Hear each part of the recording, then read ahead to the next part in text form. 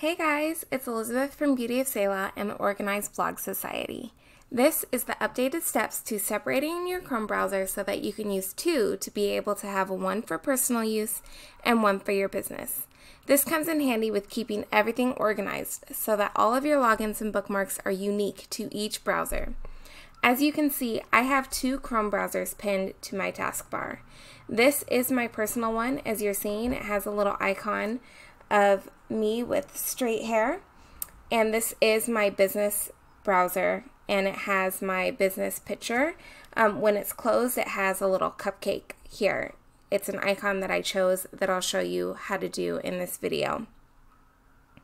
Before we start, you should know I have a free email course, the 5-Day Blog Organization Trello Bootcamp, that you can sign up for. I'll teach you how to organize your to-do list, your Facebook groups, your monthly stats, all of your courses and PDFs that you've purchased, and your editorial calendar. I'll link to it below for you to sign up. Alright, so let's get down to business. Let's walk through the steps of how to set this up. So what you're going to do is go over here, and right next to these three dots, you're going to click on your icon, whether it's a picture or a different icon that's right here, and you're going to scroll down and select Manage People. Now, I've already set this up for my business, and so that's the reason why I have two here, but you're just going to go ahead and select Add Person.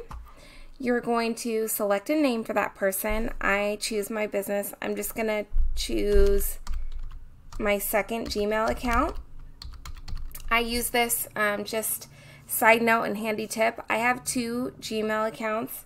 One I use to just sign up for blogging resources so that my regular inbox doesn't get overloaded with emails. I have a separate Gmail that I use so that I can sign up for those and check on that regularly. Alright, so we'll just name that your business, and then you'll select an icon. I'm just going to select an ice cream cone. If you are on Windows, you'll have this option here that says create desktop shortcut for this user, and you'll want to keep that checked if you want a desktop shortcut. If you're on Mac, I have steps separately in the blog post that is related to this video, and so I will link to that below also. You won't have this option. Mac does not give you the option to have two separate Chromes as shortcuts on your browser, but there is an option to separate them on your dock, and those steps are in the blog post. Alright, so you're just going to select Add, and then you want to select Turn on Sync, and then you're going to sign into your Chrome with your business Gmail. Now, if you don't have a Gmail set up for your business, then you'll want to do that now by selecting Create Account. I'm just going to pause this because you guys don't need to see my login information. Alrighty, so after you sign in, this is the next screen that you will see. It says Turn on Sync, sync your bookmarks, passwords, history. That is the whole point of getting the new browser, so you're going to select Yes, I'm in. And boom, here is your new browser. And as you can see, I have three little Chromes here. You'll have two. If you run multiple businesses, you can create more Chromes. And then you'll see your icon here. If you have a picture that is synced to your Gmail address, then it'll show up as that. Otherwise, it'll show up as your icon.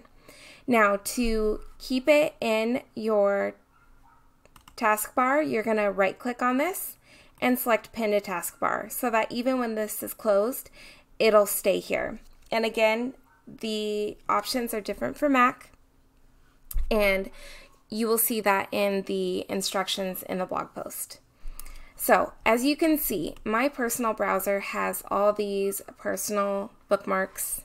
My business browser has all of my business bookmarks, which is completely handy to me because I love my little bookmarks bar. I'm actually releasing a course in the fall of 2019 on how to organize your bookmarks, and I give you all the steps that I use, and plus I give you all the gold links that I have found over my time blogging. I share those with you in the course, so make sure to sign up to be notified for when that course is available. I'll put that link in the notes for this also. And if it has come out by the time that you're watching this, then that link will be updated for you to go to the course. Alrighty, so again, the steps for how to do this on a Mac are in the blog post that is also linked to below. If you want more organization tips for your blog, make sure to join my Facebook group, the Organized Blog Society, or check out my blog, beautyofsayloud.com, where you can grab all my organization freebies and courses. All right, you guys, until next time.